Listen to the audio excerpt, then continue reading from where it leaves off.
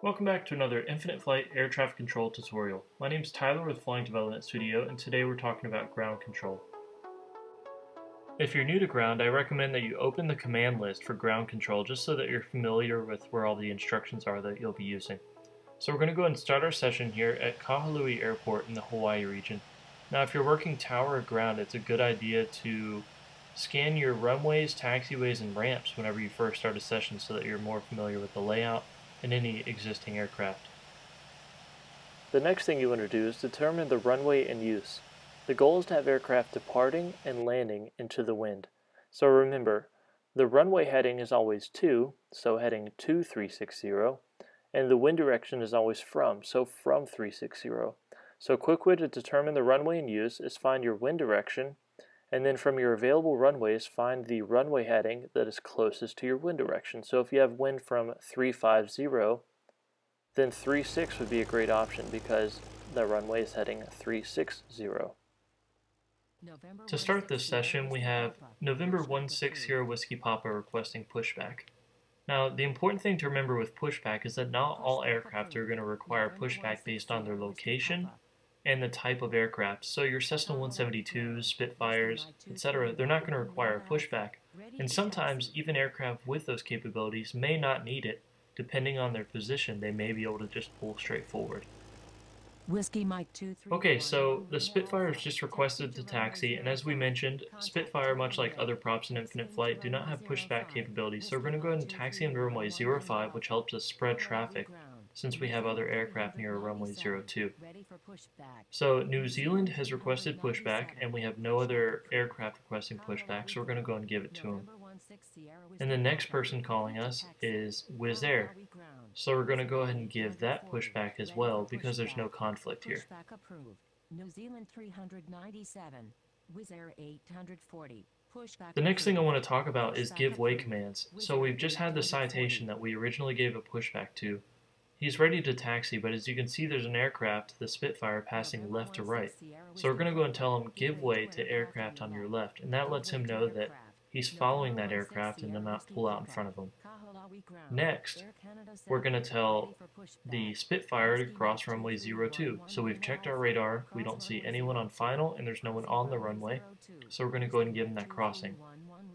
After that, we'll talk to the citation, tell him to taxi to runway 05 along with a crossing instruction, and now we're done with those two aircraft.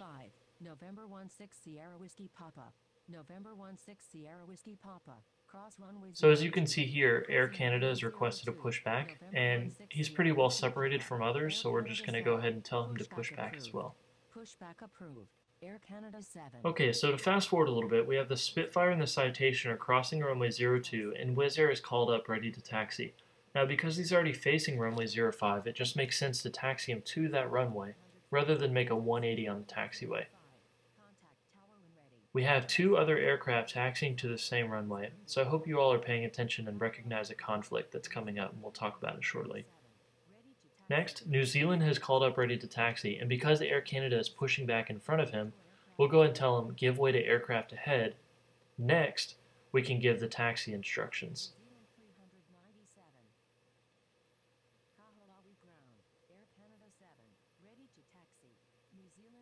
So Air Canada is ready to taxi, so we tell him taxi to runway 02. New Zealand is following him because he's been given that give way instruction. So here's the potential conflict that I brought up earlier with Wizz Air and the citation that are going to be head-on. So we're going to tell Wizz Air to give way to the aircraft ahead so that he slows down or holds position to follow the citation. Now the next aircraft is Redwood 818, highlighted on your screen. He's requesting pushback, and we're going to tell him to hold position because we have Air Canada and New Zealand who are heading to runway 02.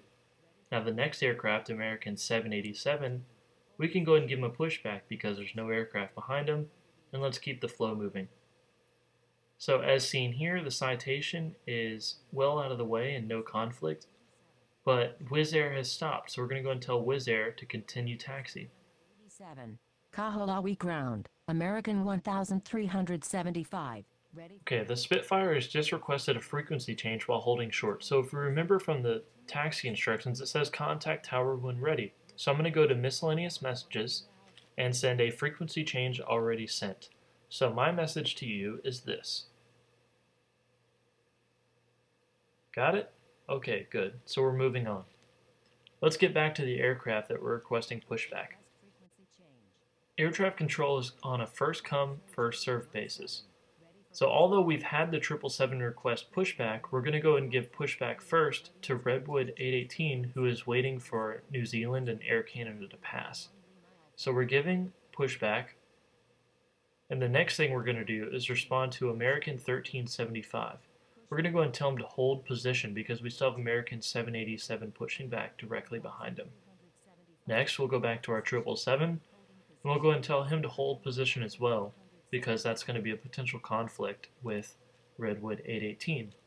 Delta X-ray Juliet 17. The next thing I want to talk about is extremely important for ground controllers. You need to always be aware of runway incursions. If an aircraft is beyond the hold short line, they are considered to be on the runway. So many times we think of a runway incursion to look a lot like this, when in reality it can look just like this. So if we look from the pilot's perspective, his nose gear is just barely beyond the line, but he is still considered to be on the runway. So please make sure that you're extremely careful, pilots. Alright, the last thing I want to talk about is aircraft taxiing to park. So here you see the Spitfire has just exited the runway. Now it's extremely important that when you exit the runway, you pull past the hold short line. So as you can see there, he was still technically on the runway. Now he's contacted me requesting taxi to park, so simply tell them taxi to parking. Now keep in mind they may need a runway crossing, so just have some situational awareness. Well, that's all for today. So for more tutorials, please subscribe to this YouTube channel, and don't forget to visit community.infiniteflight.com. I'm Tyler with Flying Development Studio, and thanks for watching.